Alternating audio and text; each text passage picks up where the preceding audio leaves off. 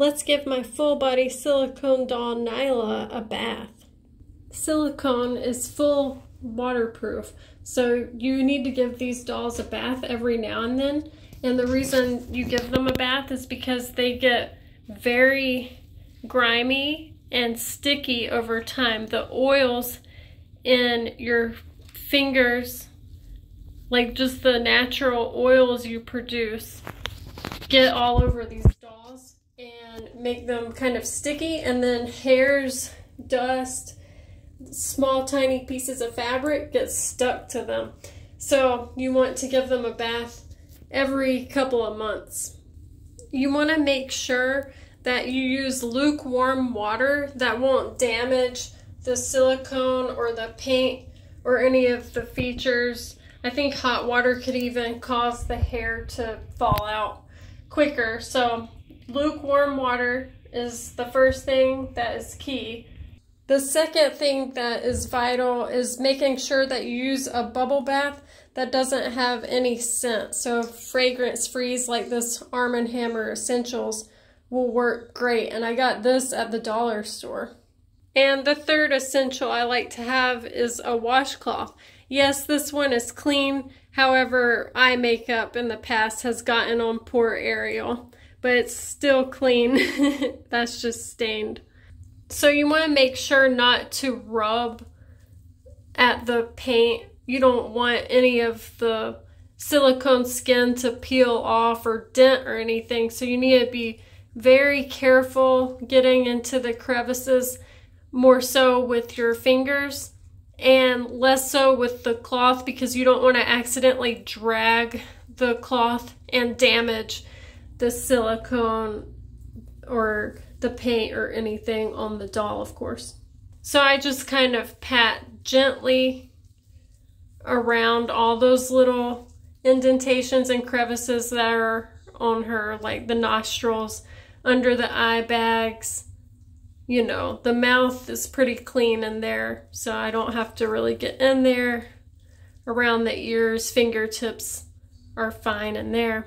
So I can just kind of dab and make sure that the little hairs and pieces of fabric, like that right there, come off without scrubbing it.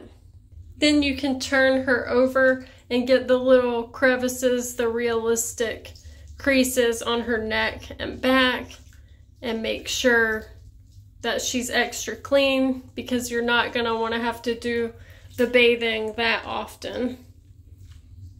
Her hair tends to get matted in the back just because she's always laying with, you know, this up against fabrics that kind of cause friction. So you just want to make sure that when it's dry, you comb it. You don't want to comb it or brush it when it's wet, because it will promote hair falling out in clumps. And obviously you want her to keep the nice hand-rooted hair for as long as possible. But just know every time it gets wet, the hair will shed some. So you might not want to shampoo the hair every time. You might want to try to keep her hair dry some of the times that you bathe her. So now that she's out of the bath, you want to make sure that she can air dry some, as well as patting her. You once again don't want to be too abrasive, and just want to kind of pat at the little creases and crevices which will hold water. And try to have her air dry too as much as possible, kind of out in the open for a little while, just to make sure that by the time you powder her, that you don't accidentally put powder on a part that's kind of wet, because if you do that, she could get mold or mildew. I've come to realize that the little toes hold water. If you look closely there, in between each toe, you can see it's glistening with water droplets.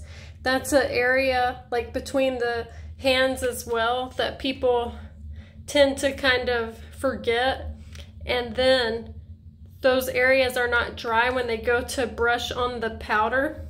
And when you brush on the powder will trap and encapsulate the moisture, and so then it will never dry, and instead it will just mold or get mildewy. So that's just something to think about. So be extra sure that she's fully dry from hair down to the toe crevices before you apply the powdering. And for the second part of this video, I'll be going over how exactly I use powder after the bathing process is complete. But that's how I bathe the doll. So remember, lukewarm water, bubble bath that's fragrance free, a washcloth that you just pat along the body, then make sure she air dries super well. It's a lot of fun being able to bathe the doll, but it is pretty high maintenance as well. Is there anything that you do in the bathing process that I didn't mention? Comment below. I'd love to hear how your process works.